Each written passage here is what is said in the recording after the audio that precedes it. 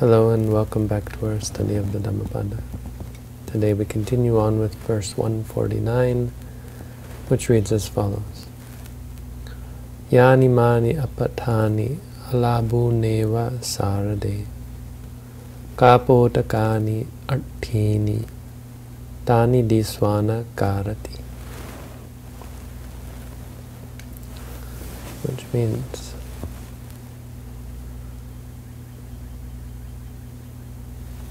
these cast off, these that are thrown away, like a gourd, like a pumpkin in the fall, like a pumpkin that has been harvested. Kapodakani artini, these bones that are graying, that are dull, that are bleached by the sun. Tani diswana karati. Having seen them thus, why the lust, and why the passion?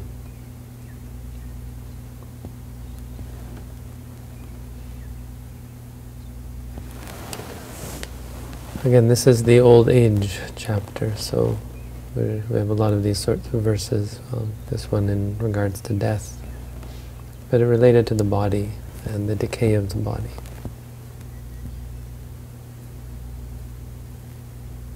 So this is referring to the body.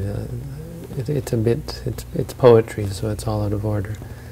But the gist is this body that is thrown away, cast off like a gourd in the fall. These bones, this body is just bones that are like, or you could say like bones that are bleached. It's just decaying bones. Having seen this, why the passion? So it's either referring to our body or it's referring to other bodies, when we look at the bodies of others. So this verse is actually, in regards to dead bodies, it's told about a group of monks who were adimanika. Adimanika, mana. Mana means one's estimation, what one thinks of oneself. So adimana means overestimation of oneself. There's overestimation, underestimation, and then there's even equal estimation. So one can still esteem oneself appropriately, but it's still considered mana, it's still considered conceit. If you're a very strong person and you think, oh, I'm very strong, it's still conceit. If you're a weak person and think that you're very strong, all the worse. So these monks were adimanika, means they overestimated themselves. It seems that there were 500 monks who received meditation technique from the Buddha and went off to practice, and they, having lived in the forest for some time, they entered into the jhanas, which are a meditation technique that the Buddha would often recommend. But it's really interesting about this story. It gives one of these traditional examples of the commentarial position, that it's not enough, and that it's easy to become lost and caught up by these positive meditation states. And they thought to themselves, Kilesanang samudacharena Pabachita kichang no nippanang. With the non-arising of the defilements, we have completed and finished the duty of the renunciant life. So they become enlightened. That's the idea. We're thinking to themselves that they because the states of the jhanas are free from defilements, when you're in them, and when you're in them repeatedly, the calm and the peace means no arising of lust or aversion, or they might say there's some delusion, but there's certainly ignorance. But the ignorance led them to think that they were enlightened. And they said, let's go and tell the Buddha. Let's go and see the Buddha and tell him of our attainment. And so they traveled all the way and came to the outer gate or the outer door of the Buddha's kuti, or the outer gate of the monastery. Right, they arrived outside the gate. The Buddha knew they were coming with his extraordinary vision and knowledge of things beyond the ordinary ken of ordinary people. Said, it won't do for them to see me. Kamang nati, dite maya dite na kamang nati. It won't do for them to see me, because they'll come and then I'll have to argue with them. Let's show them indirectly. He said, Ananda, tell them to go to such and such a cemetery, charnel ground.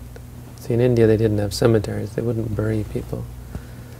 Burying would have... there were reasons for not burying. I can't remember what they were. It was something very interesting. It would have been very wrong to bury the body. But anyway, so poor people, they would just throw the bodies in the charnel ground. Some of them would have been old and decaying, some of them would have been fresh and new, mostly naked, men, women alike, young and old. So the Buddha sent them there. And they wandered along. They said, that's fine. Us being enlightened, we can go anywhere. We're patient.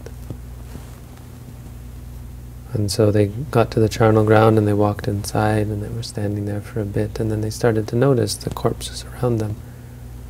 And sure enough, the disturbing sight, many of them had never seen dead bodies before, and the disturbing sight of rotting corpses cultivated in them aversion, agat, which is repugnance or dislike, disgust, revulsion. And the young bodies, the young women, the new bodies, the fresh bodies of young beautiful women, cultivated lust and passion in them.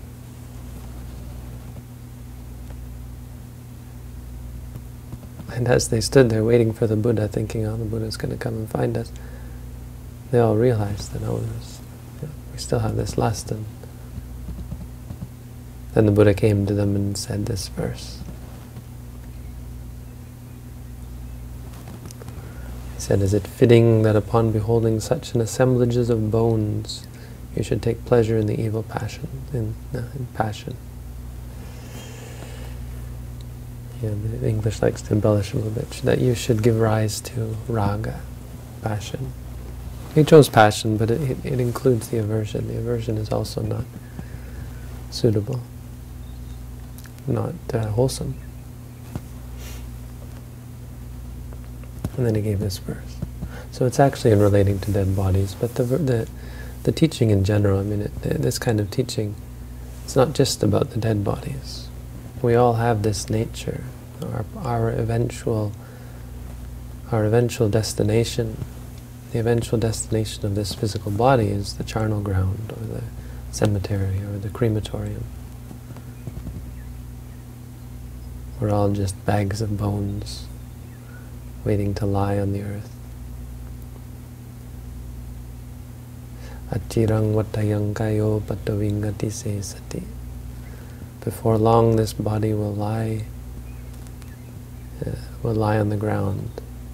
Jutto apeta vinyano, with consciousness having left it, having departed.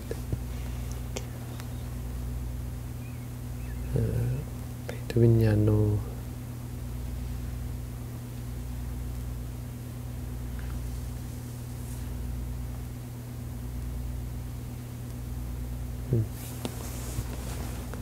useless, like a charred log. I remember the Pali. So, what does this have to do with us? How does this benefit us? Well, the really interesting point about this, of course the simple one, is the potential for overestimation. I mean, this shows the pitfalls of calm and tranquility. I mean, not to be hard on tranquility meditation, but to refer to all of us. I mean, there is that. The realization that samatha meditation, the jhanas, will never be enough. That it is possible to get caught up in them and to mistake them and have them be a cause for overestimation. But even for all of us practicing insight meditation, so much of our practice is going to be how we estimate, how we esteem ourselves. You know, conceit is something that takes a long time to overcome. And so we'll constantly be overestimating, underestimating ourselves, both of which are problematic. Underestimation leads to low confidence, leads to weak results. If you get discouraged, thinking that you're incapable of the practice. Overestimation is dangerous because it leads to complacency. One thing that's quite common of meditators in the center is to overestimate the results of their practice. I mean, good results come from the practice, there's no question about that. But one of the most common observations once you leave the center is that the results were actually far more moderate than how it felt in the meditation center, because here there's tranquility, here there's calm, here there is no adversary, there's no challenge to one's peace of mind. The defilements are likened to a snake in the grass. If you look out on a field of grass, it looks quite calm, right? It looks peaceful. The mind is like that. The ordinary mind doesn't seem capable of great evil or defilement. But when you walk through the field and step on the snake, watch out, as the snake comes out of the grass. So especially with the states of tranquility, of trance, you know, they are the calmest of the calm, of all arisen states. And so it's easy to think that that's all that's left in your mind. Which is why it's important to understand that enlightenment doesn't mean the cessation of defilements. The cessation of defilements can be temporary. How do you know that they're gone? Enlightenment means the wisdom that arises, the wisdom that destroys the potential for the defilements to arise. So that's an important lesson for us to be aware, not to become complacent. And it's quite important that we're mindful of the calm states and we see them for what they are without estimating, thinking that they mean something. Oh, look at how calm I am. That must be a good sign. That must be a sign that I'm halfway there, or I'm already there, or hey, maybe I'm enlightened because of how calm I am. Very easy to fall into that.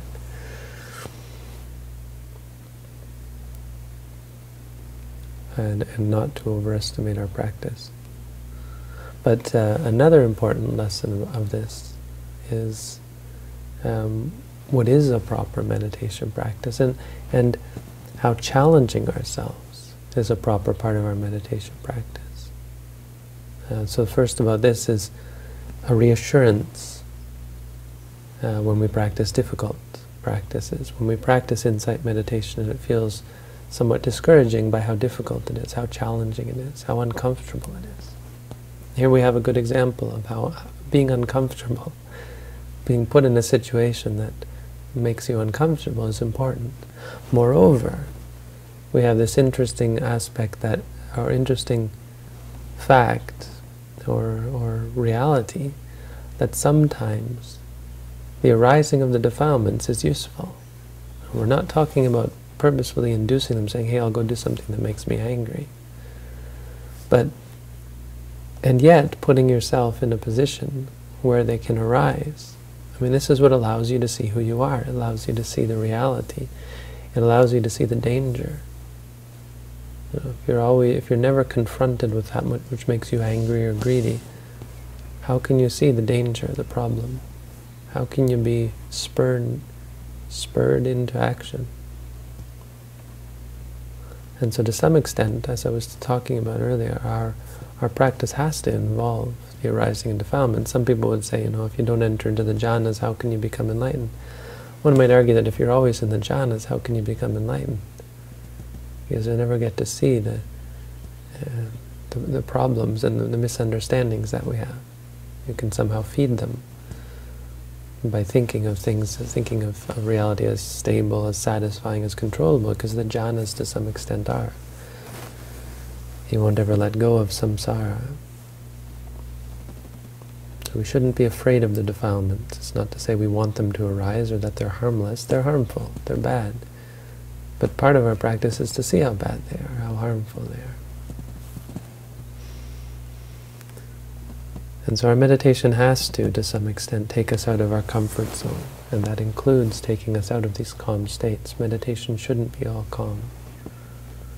It's a very good lesson for people who have cultivated samatha practice, not to be content or complacent, and to go the extra step to undertake insight meditation. It's reassurance for those of us who are undertaking insight meditation, that even though our meditation might not be calm, we're learning a great deal about ourselves. And we're really changing as we see the danger of clinging, of striving, of wishing and wanting and clinging and liking and disliking.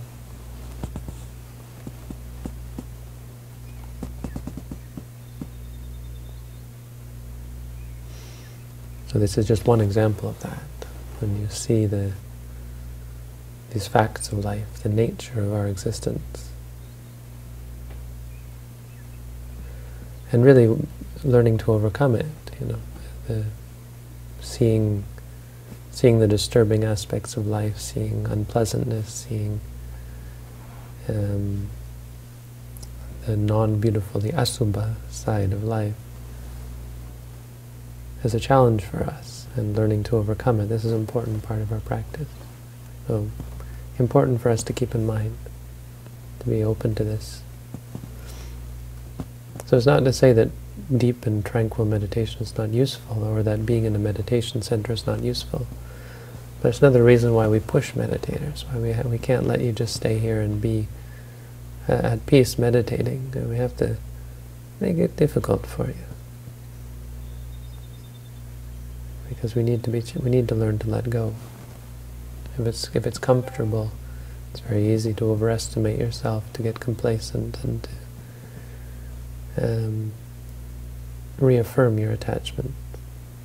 The best way to let go is to be challenged and to come to see, to be reminded of these facts of life, that we get old, sick, and die, that we're hurt, that everything changes, that reality is chaotic, that there's always the potential for suffering if we have expectations or attachments. So, another good verse, an interesting story.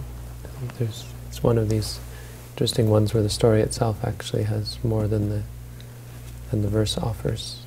Now the verse is, of course, a poignant reminder that we're all going to get old, sick, and die, that this body is just a bundle of bones,